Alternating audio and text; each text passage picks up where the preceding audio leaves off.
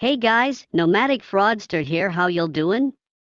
Check it out guys, I got a new to me Class C just like Yoda, and it fits right into my shop. Will you look at that? Just look at it.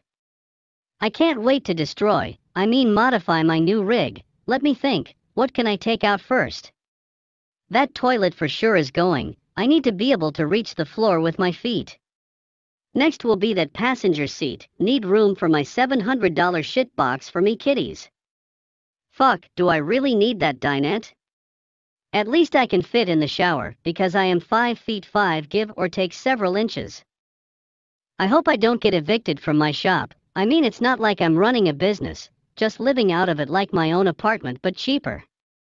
Just like my house I bought and called that base camp and stored my shit there, even though I never really bought it, and then it got demolished. Fuck, I had to spin a good lie about that because I put that for sale by owner sign in the front yard. You can watch that video. I was really sweating trying to come up with a good lie. I don't think anyone noticed that the brand new $5,000 cargo trailer is gone from my shop. Who cares? I don't give a fuck. Anyways, this rig smells better than Miranda, much better. I wonder if I can fit a 70-inch TV in here.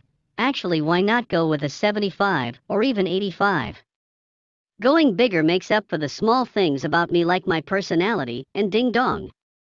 Well, it's time to end this video right here, and as always, subscribe to my Patreon and become a member, and make sure you pick the most expensive tier because this old con man needs the money. Later, peasants.